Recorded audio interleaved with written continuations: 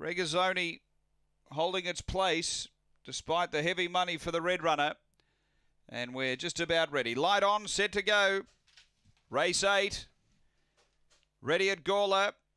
On their way, Victor Caleb hopped out sweetly off the rail draw. Goes through to lead from Hot Princess, and then came Regazzoni. Next is Ross Common Flyer. Behind those came Fantastic Chief, Big Buzz, Emily Jose and Nut Allergy. The leader is Victor Caleb. Comes to the turn 2 in front. Regazzoni runs on.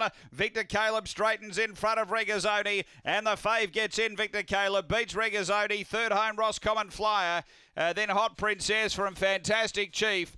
Next is Big Buzz, Nut Allergy, and Emily Jose is back at the tail end. The time here is 22.74. So, too good here. Victor Caleb, heavy money, and got the prize. 1, 4, 2, and 7. Number 1, Victor Caleb, Mick Giniotis for the Shadow Race.